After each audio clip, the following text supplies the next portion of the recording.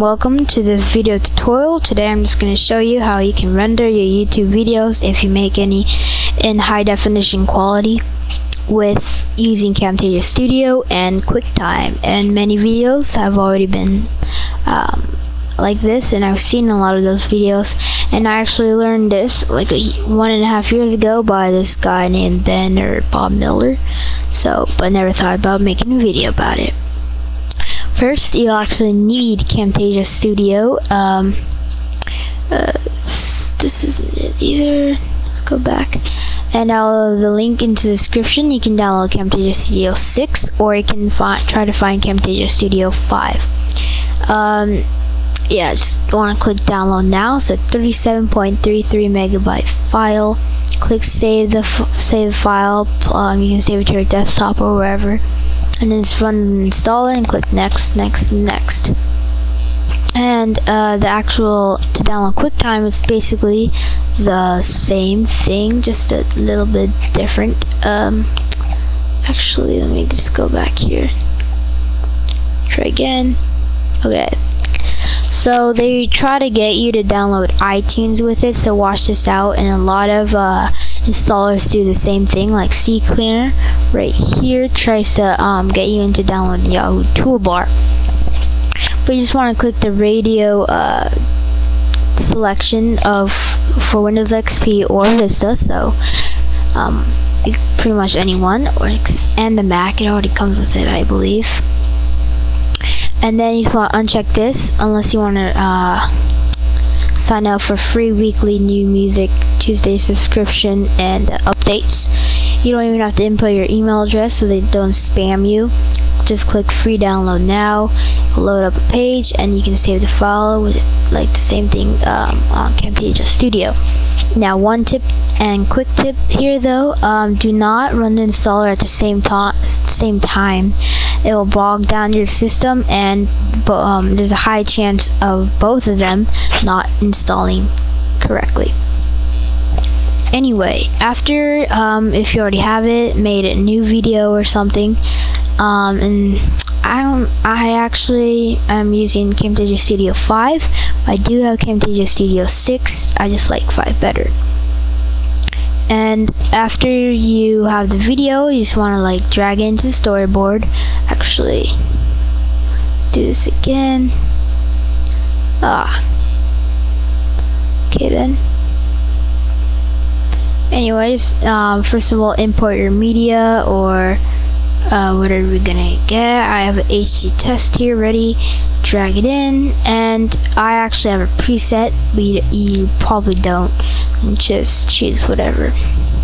After you made all your changes and editing, if you want a tutorial on how to use this a little, then just comment or PM me. Then you just want to click produce video as. Some people use batch production. You can also use that. I'm just going to click produce video as. You just want to click the first one, not custom production settings, production presets, and click manage new, and then you can make a new preset. So every time you make a video, you have an option of HD.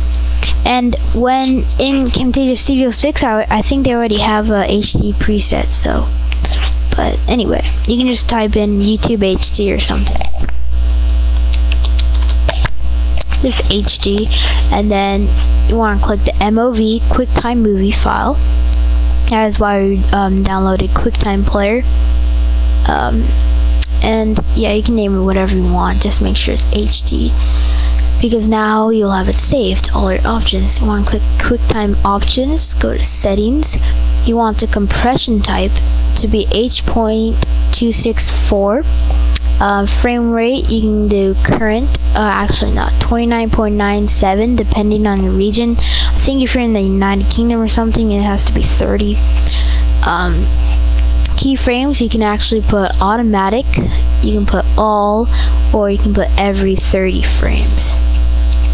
I'm just going to click automatic for the sake of the video, but you can also put every 30 frames if you want.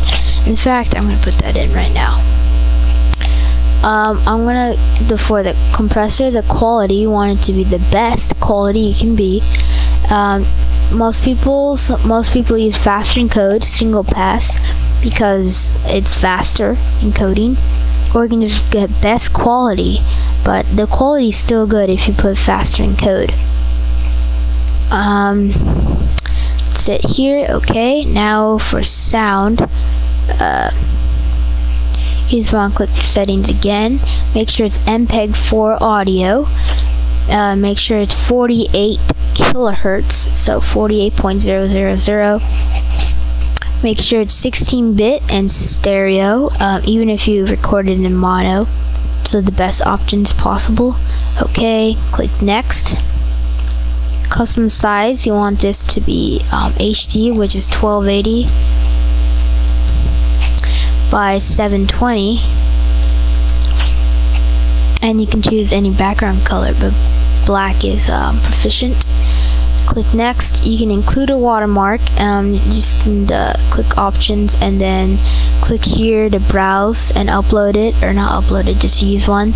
You can change the position and the opacity, or basically how much it fades and how dark it is. I'm not gonna really do anything here. You can add a yeah, just click finish, and yeah, there you go, you made that preset.